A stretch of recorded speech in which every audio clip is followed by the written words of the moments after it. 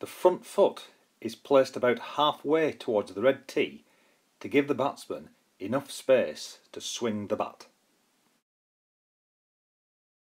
The line of the ball is outside off stump.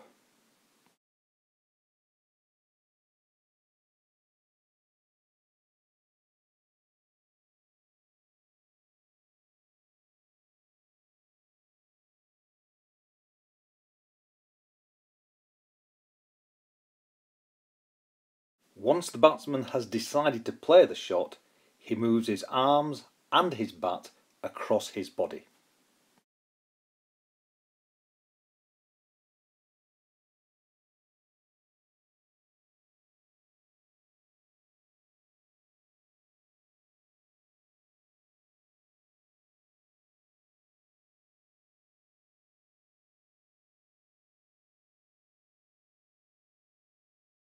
He begins to move his front leg once his arms have gone past.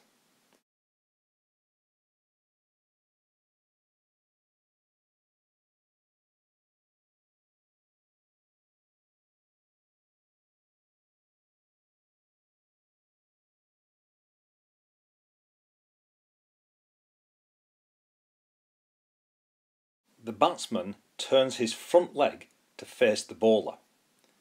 This allows him to step forwards with his back leg and adopt a left-hander's stance position.